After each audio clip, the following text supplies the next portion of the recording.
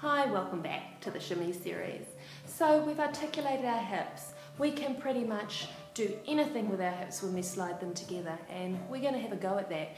But there's another drill that I'd like you to do. We can articulate our hips, but we also need to mobilize.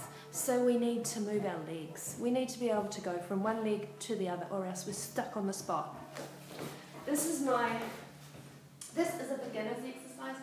So for those of you who've done lots of shimmy work before, you should be able to do this. If you've never done shimmy work before, you will find this challenging. I sure as heck did when I first started. So hopefully, by now, you've got a good rocking hip shimmy.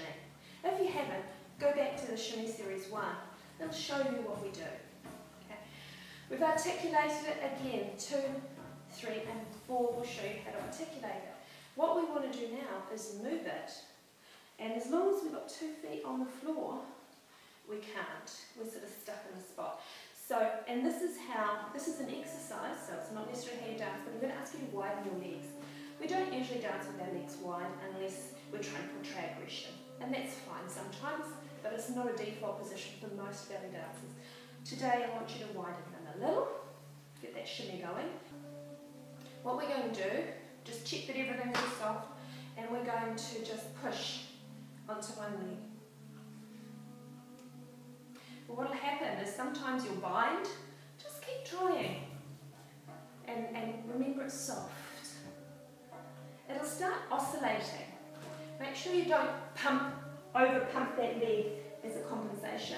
That's just going to make things more difficult. What happens is it starts oscillating a little. So instead of going up and down, you'll start having a slightly rounder movement because you're on one leg. But this leg is working harder. This is soft, no weight on it. Take it back to the centre, get it going. If it stops when you go into one leg, go back to the centre, get it going again. To the other side. Okay? Don't be worried if it changes slightly. Be worried if you tighten up. Keep it soft. That thigh is more than capable of running this shimmy. Boom, boom, boom. We take it up. Boom. Boom. Again, make sure your arms are somewhere. Doesn't matter where, as long as you have control over them.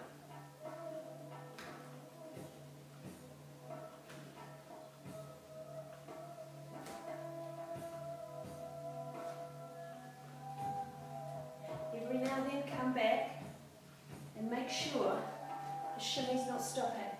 So the point of this exercise is no stopping the shimmy. It goes the whole time. And it's even. It doesn't go faster. It doesn't go slower. It doesn't get smaller. It doesn't get bigger. Okay, so it doesn't go it just stays. And I want you, when you start this, to choose, it can be pounding rhythm, but try not to get one that's so fast that you're tempted to tighten up and it becomes a shiver. I want a shimmy. Once you've got your shimmy fast, your shiver, piece of cake. Okay, so we're going to go here now. I want you to release that foot and bring it in. And take it out again. And keep the shimmy going. Ticka, ticka, ticka, ticka, ticka, ticka. In. Out. Across. In. Out. Across. So, you're moving your shimmy. If you can go from foot to foot and keep it consistent, you can travel it.